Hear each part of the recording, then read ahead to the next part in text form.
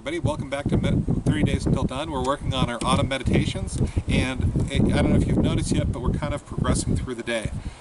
So we're going to start in the morning, we're going to end at night. And so the one that we're working on now is meditation upon breakfast. What is that breakfast ritual like for you, right? And by the way, if you're doing this whole thing, you're going to have a chapbook by the end of the month. You'll have 30 days of chapbook. This would make an excellent, what would you call this? You could just say October day, autumn meditation, that sort of thing.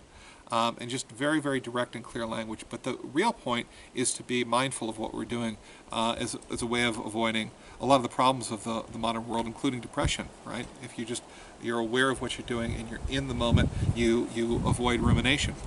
And you're thankful and you're grateful, right? And so, okay, so what is your breakfast meditation?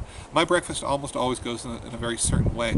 I don't like a lot of breakfast. I like a very small breakfast. I'm usually a cup of cottage cheese kind of guy, and sometimes I'll do a hard-boiled egg or something like that.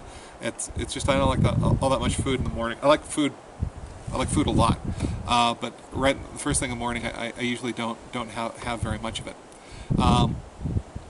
It might be an apple, right? And I've got my own certain way of eating an apple. It's really interesting. I've got methods to everything I eat, and there's always a reason for it, and so do you. For example, I will eat the entire apple, including the core, and that comes from being out here in Sequoia National Monument a lot, where I don't want to leave food around for the bears. So I've just gotten into the habit of eating the entire core rather than walking around with a sloppy core. It turns out the core tastes just as good as the rest of the apple, so, whatever.